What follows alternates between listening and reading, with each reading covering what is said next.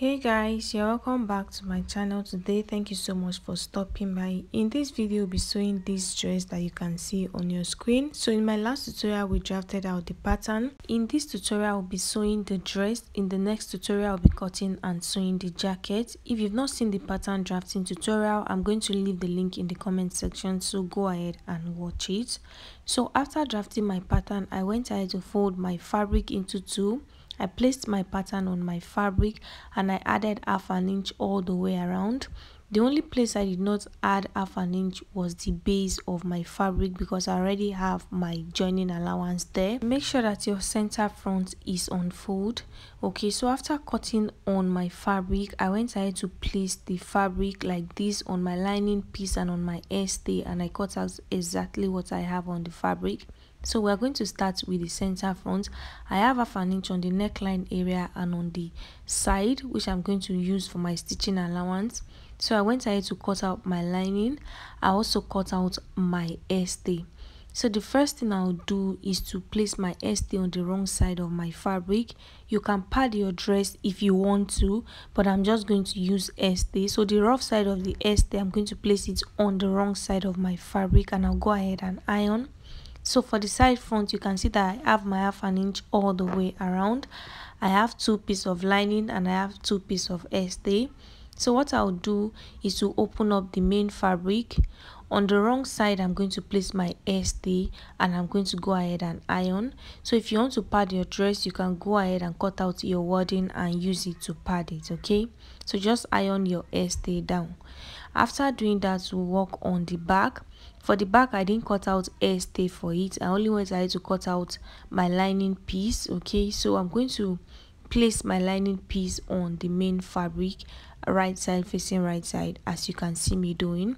So I've gone ahead to iron the hairstay to the main fabric, and this is what I have. The next thing I'm going to do is to join them. So I'm going to turn my fabric to the right side, as you can see me doing, and I'm going to place the side front on the center front, as you can see, and then I'll pin from the base. Okay, I'll arrange everything in place like this. I'll pin from the base all the way to the neckline area. After pinning, I'm going to head over to my sewing machine and I'll sew using my half an inch. So you can use your chalk to mark the half an inch before you sew on it. I'll repeat the same thing for the other side. I'll pin all the way to the neckline area and I'll go ahead and sew. After sewing, make sure you open the seam up and you iron it properly. I'm going to repeat the same thing that I did for the main fabric on the lining piece. I'll place them right side facing right side and I'll go ahead and sew.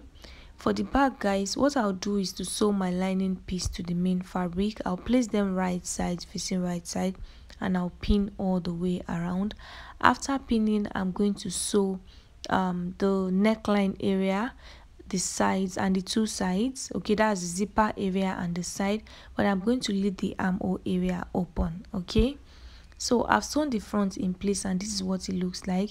You can see that I opened my seam and I used my tailor's arm to iron it flat. Okay, so this is what it looks like on the outside. I repeated the same thing for the lining piece. What I'll do now is to place my lining piece right side on the right side of my fabric, and I'm going to pin all the way around. So make sure everything aligns and then use your pin to hold it down. After doing that, I'll head over to my sewing machine and I'll sew on all sides, including the armhole area. Okay, so just go ahead and sew, but for the back, do not close the armhole area. Okay, after sewing, I'm also going to take my dart for the back. I've already sewn my lining piece to it and I ironed it flat. So what I'll do now is to take the dart. The armhole area is still open. Okay, so to take the dart, I'm going to place my fabric on the wrong side. As you can see, I'll mark out my zipper allowance, and then from the zipper allowance, now I'm going to take half of my nipple to nipple measurement, which is 4 inches. Remember, your zipper allowance is not included in your dart. So while I was transferring my pattern to my fabric, remember I added half an inch to the shoulder area. I first of all marked out the half an inch. From that half an inch, I came down by 10 inches, which is my bust point. Okay, I'm marking my zipper allowance so I can get the 4 inches, which is my nipple to nipple measurement. Okay, so I'm going to now connect. So the length of my dart is from my shoulder, okay, to 10 inches, which is my bust point. I hope you guys are not confused. I'm just repeating the same thing that I did on the pattern paper while we're drafting. So I'm going to go ahead and take half an inch on both sides of the straight line, and I'll connect like this. I'll repeat the same thing for the other back piece. I'll take out my zipper allowance. From that point, I'll come in by half of my nipple to nipple measurement, which is 4 inches. I went down by 10 inches, which is my dart length, and then I took half an inch on both sides and I connected. So guys, I've sewn the front in place, and this is what it looks like. So once you sew, go ahead and iron so everything stays flat. Okay, after doing that, guys, for the back, I've also gone ahead to take the darts, and this is what it looks like. I also ironed everything in place. The next thing I'm going to do now is to join the shoulder of the back and the front together. To do that, remember the armhole of the back is still open. So what I'll do first of all is to open up the back armhole. Okay, I'll open it up like this. Okay, and then I'm going to place the front inside the back. Okay, lining to lining, fabric to fabric, arrange it well, and then go ahead and use the back fabric to just cover everything up, as you can see me doing. After doing that, you are going to hold it down with your pin. Okay, so to close the armhole area, I'm going to fold everything inward. You can first of all sew this one first, and then you are going to turn. You can see me turning the back piece to the wrong side. Okay, you're going to turn everything to the wrong side. So to make it easy, you're going to sew one first before you do the other one.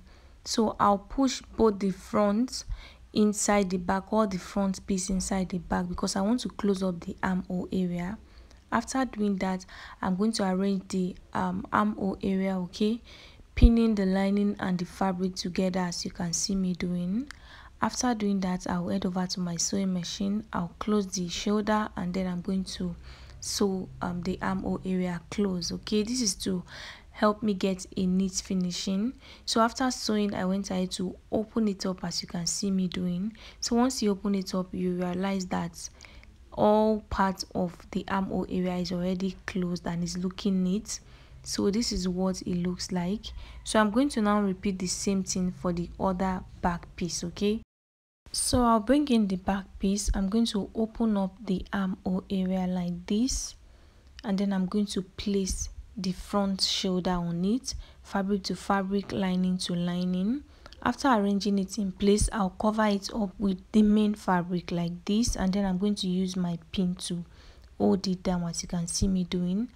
After doing that, I'm going to turn everything to the wrong side. Okay, so I'll turn both the front and the back, as you can see me doing. Just push everything in. Okay, this will make it easy for you to sew the armhole area in place. After pushing everything in, I'm going to arrange the armhole area. I'll use my pin to hold it down. After doing that, I'll head over to my sewing machine and I'll sew the shoulder and the armhole area close. After sewing, I'm going to turn everything back to the right side. Okay, after sewing, you can go ahead and notch, okay, just so it stays flat, and then you turn it inside out and iron. Okay, I've gone ahead to turn it inside out, and this is what it looks like. So at this point, you can iron it flat. Okay, and you can see how neat it looks. Okay, the rough edges is no longer showing. So just go ahead and give it a good press. Okay, so the next thing I'm going to do now is to bring in my skirt part. So like I said in the pattern drafting tutorial, if you want to line your skirt, go ahead and cut out your lining piece the same way that you cut out your fabric. Okay, I'm not going to line my skirt. What I'll do is to mark my dart. So I'm marking the dart on the other side of the skirt. So this is everything that we did in the pattern drafting tutorial. So I'll trace out the dart on the back also, on the other side of the front. So after marking, I'll head over to my sewing machine and I'll take the dart. Okay, so I've gone ahead to take my dart. This is what it looks like on the right side and on the wrong side. I took the dart for the back piece also. What I'll do now is to join the front upper bodies to the lower bodies. Okay, I'm going to arrange them in place like this. I'll make sure that my dart is matching. Okay, So the dart for the upper bodice should match the dart for the lower bodice. So pin all the way and then go ahead and sew using the 1/2 inch allowance that we left. I'll also repeat the same thing for the back. I'll bring in my two back skirt piece and I'm going to place them like this, okay? Then I'll pin, making sure that the dart aligns also. After doing that, I'll sew using the 1/2 inch allowance.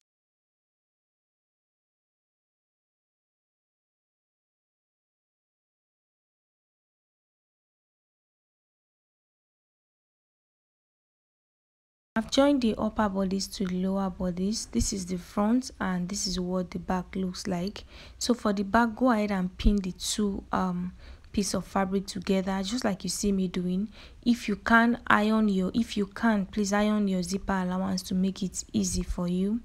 Okay, so after pinning the back piece together, I'll bring in my zip and I'll figure out how long I want the zip to be. So it totally depends on how you want it. So this is the point where I want my zipper to stop. I used my chalk to mark it down. The next thing is to determine the length of your slit, how open you want the slit to be. So from the base, I came up by 12 inches. That is the length of my slit. You can go up more and you can come down depending on what you want. So from where I want my zipper to stop, I connected straight to where the slit is going to start from. So I'm not going to sew this part. It's going to be open. Okay, so what I'll do now is to sew from where my zipper is going to stop all the way to where the slit is going to start. Okay, I hope you guys are not confused. So after doing that, I'll go ahead and fix my zipper to the back. Okay, so guys, I fixed my zipper to the back and this is what it looks like. Okay, I've also gone ahead to place the front and the back piece together and I pinned all the way around. The next thing I'll do now is to shape my dress. To do that, you're going to place your bust circumference divided by 2 on the bust line, your waist circumference divided by 2 on the waistline, your hip circumference divided by 2 on the hip line. So I placed my tape on the bust line. What I had there was about 18.5 inches and my bust divided by 2 is about 17 inches. So I divided the remaining 1.5 inches into 2 and that's what I placed on both sides of the bust line. On the waistline, I also placed my tape. What I have here was about 16 inches or 15 inches thereabout, and my waist divided by 2 is 13.5. so whatever is left, I divided into 2. I hope you guys understand. So once you divide into 2, make sure you confirm that you have your measurement there. So from the waistline, I came down by 8.5 inches, which is my hip point. So I placed my tape on the hip line. Everything that I got there was 20 inches and my hip circumference divided by 2 is 18 inches. So I have extra 3 inches or thereabout.